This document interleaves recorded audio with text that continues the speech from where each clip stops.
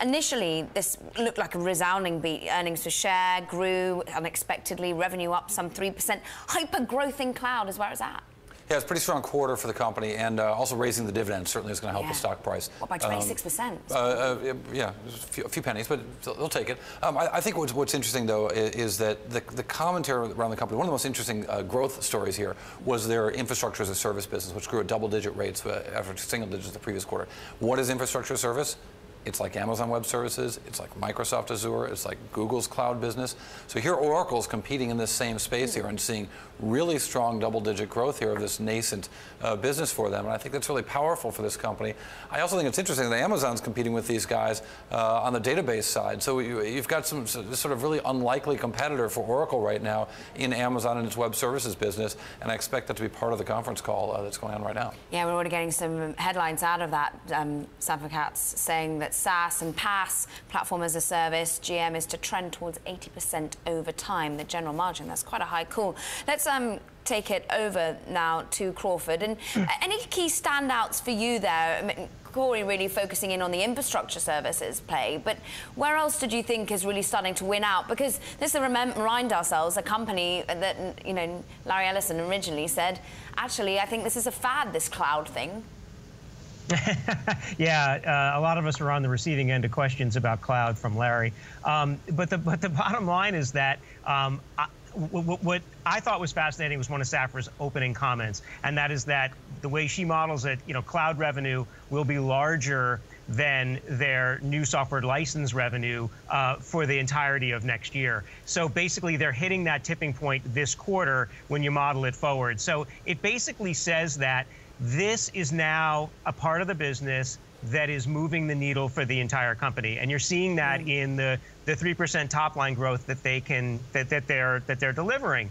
I think that the seminal moment here is that I spend so much time talking about the four horsemen of tech, the new companies, as well as all the large cap tech companies that are struggling for relevance as we move to this new era. And I think this moment is when Oracle's making its bid that they are relevant, the transformation is working, and that given the high double-digit bookings we're still seeing in the cloud compared to some of their competitors, this revenue story is just going to accelerate over time. So interestingly, Oracle's going to matter more in the future and not less. And that's not a position a lot of the large cap tech companies have right now, and frankly, almost none of them can say. I mean, it's quite amazing, Corey, that a lot of these companies, SAP, that was left for dust when it came to cloud, along with Oracle, have made huge leaps and bounds. And it was largely to do with acquisitions, though, really. Well, yes, no, I mean, they've also built up, I think SAP may be more acquisition focused with their Concur acquisition, others trying to get bigger in the cloud. But through some acquisitions, yes, trying to get there big, but I think they also recognize the cost of these companies right now make it sort of silly to try to do these acquisitions because the cloud companies are getting these huge valuations that just now is not the time. And Oracle IPO as well. Well, exactly. And I think Oracle's recognizing this and sort of saying we're going to try to build as much as we can.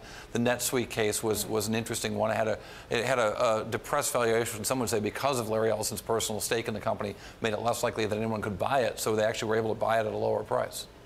Any headwinds yet to come, Crawford? Because we're just hearing from the CEO saying, look, the dollar, the strong dollar, they mentioned it in their report as well, was a headwind, and they expect more of the dollar to take a hit going forward as its strength remains. But any clouds amid all these silver linings?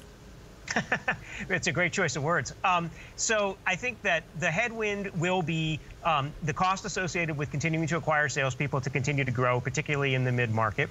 I also think one of the most interesting stories will be the headwind they'll have less of in the future, which is why this is such an interesting company to me. And that is that, as Corey was just saying, they've been competing with Amazon. What company could actually build out the data center capacity to start to compete in the infrastructure as a service and compete in the cloud service? And that is Oracle. So you've seen their CapEx very, very high historically. That's now coming down as a % of the total.